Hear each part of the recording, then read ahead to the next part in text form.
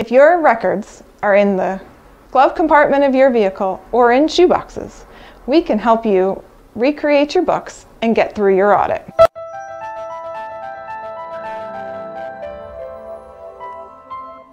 We specialize in IRS audit resolution, and our clients never speak to the IRS again.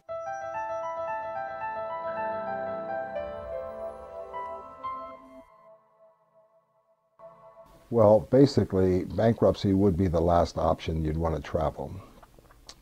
Now, in order to be dischargeable in bankruptcy, a tax usually has to be a civil penalty or a personal income tax debt. The tax has to be 3 years old and has to be assessed by the IRS for a period of 240 days.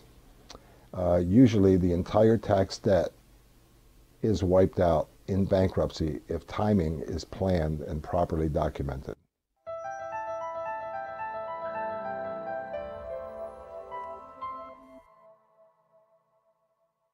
My name's Ken. When I first found out my partner hadn't paid our taxes, I found that I was quite far in debt, and Jim managed to get me from $246,000 to a settlement of $10,160. And through the process, I actually wanted to strangle him because we had 3 different offers from the IRS, one starting at $80-some thousand, which I figured I could probably finance the house and do this, but he said, no, we're gonna appeal it. He appealed it again down to $30-some thousand, and I still wanted to strangle him because he said, no, we're gonna appeal it again. And finally, we settled for $10,160 is what the IRS took in the end. So I can't thank Jim enough for getting me out of the mess that I was in. Jim Corvino here at Corvino Verwys.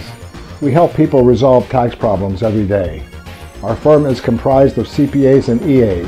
EAs are tax experts licensed in all 50 states.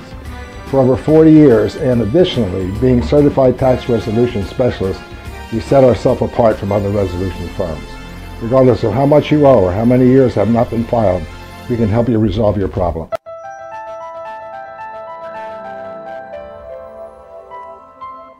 Yes, bank accounts are a usual process for the IRS, whereas they levy your bank account.